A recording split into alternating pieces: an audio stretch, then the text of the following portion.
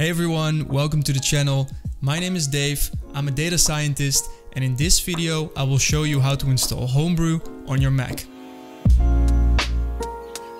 If you're a data scientist or software developer working on Mac, then Homebrew is definitely a must to install. So what is Homebrew? Well, Homebrew is basically a package manager for macOS. You can think of Homebrew as an app store that you can access through the terminal. Or if you're familiar with Python, it's basically the pip for macOS. You can use it to install command line tools, programming languages, or other utilities that you need for software development. Now, installing Homebrew is actually really straightforward. All you have to do is go to brew.sh, link will be in the description, and now all you have to do is copy the line over here by clicking on this little icon, open up a terminal and paste this command and hit enter. Little tip, if you have never installed Xcode, you might have to run the following command first before you can actually install Homebrew. This will install the command line tools on your Mac. If you want to know more about Xcode before installing it on your system, I'll put the link down in the description. It will ask you to enter your password, so I'll fill in my password and hit enter. Then it will tell you what the script is about to install and you can continue by hitting enter. The software will now install on your system, so let's just wait for it to finish.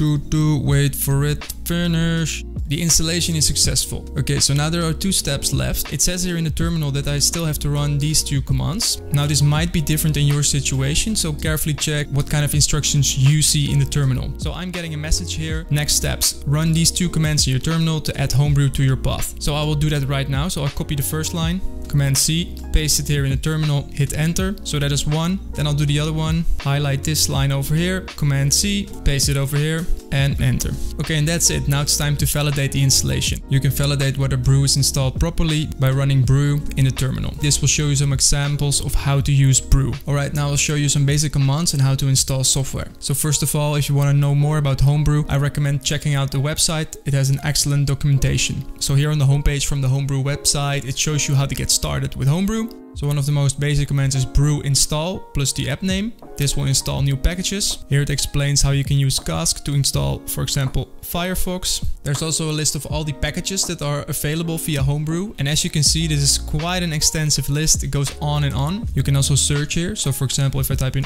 MySQL, it will show you how to install MySQL using Brew. As a data scientist, I mainly use Homebrew to install programming languages such as Python, install databases like MySQL, Postgres, or InfluxDB, and I also use Homebrew to install visualization tools like Grafana. But there is so much more you can do with Homebrew. So I'll start off by typing brew list, which will show you a list of all the packages that are currently installed. This returns an empty list since we've just installed Homebrew. What I will now do is I will install Python 3, which we can do by running brew install Python, and this will install Python 3 on your system. So let's wait for it to finish. Alright, so the installation is complete and we can see that Python is installed in this directory. So let's open it up.